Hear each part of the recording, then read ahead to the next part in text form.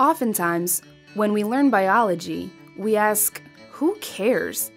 And argue that what we learn from the textbook doesn't apply to our lives or the real world. But the truth is, it does matter. And here is why. Do you think we could fix a broken machine if we didn't know how it worked? No, right? Well, the same goes for biology. In order to treat disease, we need to understand biology. This is why scientists are constantly doing research to better understand how our bodies work, while also investigating lots of exciting new questions. New discoveries can translate into very practical improvements for all of us, such as new medicines or guidelines for avoiding cancer risks. And some of the smallest things we learn about in biology class are often the most important to maintain our health, and they are being researched by these scientists all over the world. For instance, a vesicle. We learn about vesicles as these small little organelles inside of cells that just transport things around, like vehicles. However, right now at the University of Pennsylvania, scientists are intently studying a particular type of vesicle called an exosome. An exosome is a type of vesicle which leaves the cell.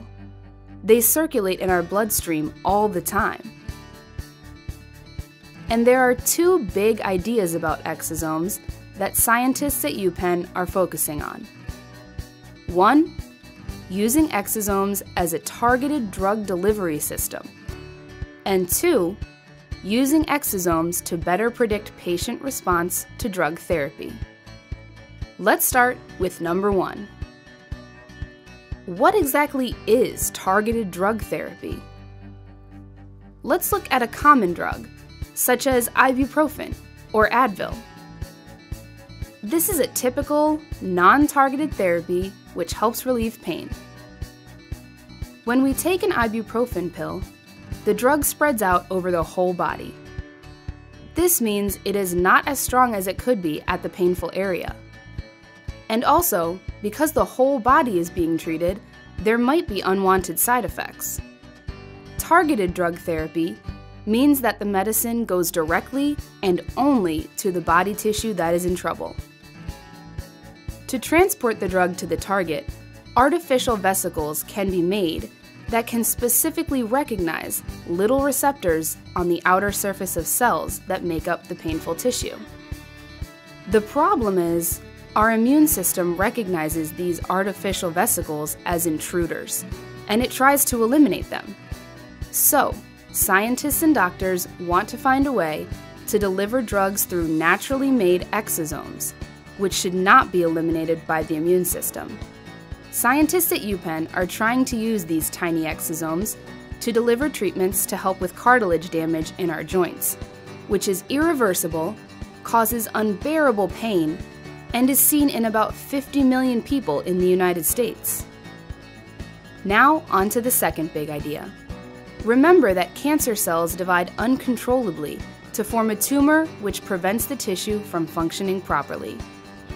Pieces of this tumor can sometimes break away and invade healthy tissues elsewhere in the body. These are metastatic tumors. One team of researchers at UPenn is looking at metastatic melanomas, skin cancer cells that are spreading. They found that these skin cancer cells release exosomes with a protein on their surface which stops our immune cells from recognizing and killing the cancer cells. So the cancer cells can continue to spread without anything standing in their way. And because the patients with metastatic melanoma have more exosomes with this special protein circulating in their blood, we can take a blood sample to detect the exosomes and make a quick and early diagnosis of the disease. Detecting this exosome can also indicate whether a patient will respond to some existing therapies. Armed with this information, we can now better predict whether a certain therapy might work for a patient. So, who cares about understanding all of the details of how our body works? down to the little tiny organelles that we can't even see without really powerful microscopes? Well, these guys care. They care about understanding the smallest structures in our bodies with the goal of inventing new ways to treat disease.